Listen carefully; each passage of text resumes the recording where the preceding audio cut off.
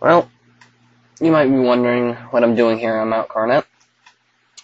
Well, I got this flute from the black market. So, it reminded me of this square up here. So I was wondering, hey, maybe I should test that out or something. I don't know. Maybe it has some sort of correlation. But I really don't have any basis for that. I just gonna see what happens. Oh my, what's this? Holy crap, stairs out of nowhere. It's like a stairway to heaven or something. And these are really... What the fuck? Okay then, this, well, if you didn't know, this is God. He's glad to meet you. Unfortunately, Morgan Freeman could not lend his voice to this game.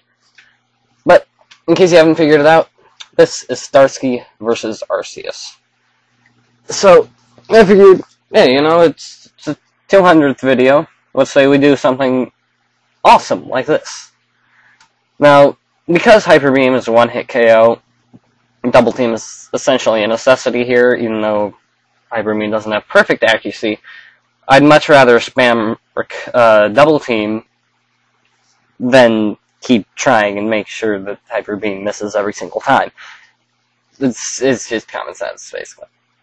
Now, Future Sight, I have to question Arceus' logic using that.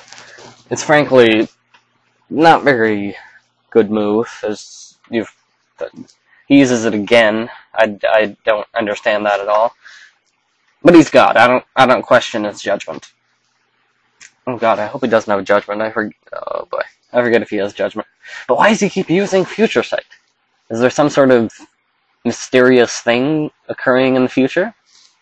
Well, why would I know? I'm just the player, you know.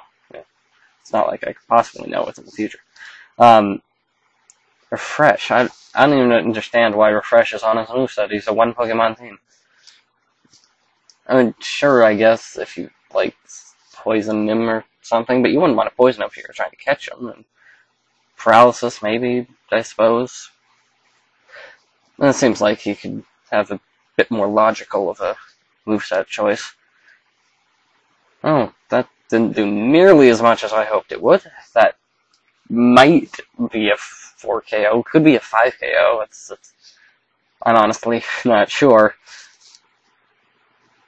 Oh god, it kept him in the green. That probably means it's a 5 KO. That sucks. Maybe we'll get lucky with a critical or something? I suppose but it failed means it misses. But why would you use Refresh Diaries? I know God works in mysterious ways and all that, but hey, am I gonna win? Yeah! Haha. Well, there you have it. Starsky just beat God. And I think this is a pretty fitting end to the Starly run. So, yeah, it's kind of like we're on top of the world here. And we kind of are. Sweet.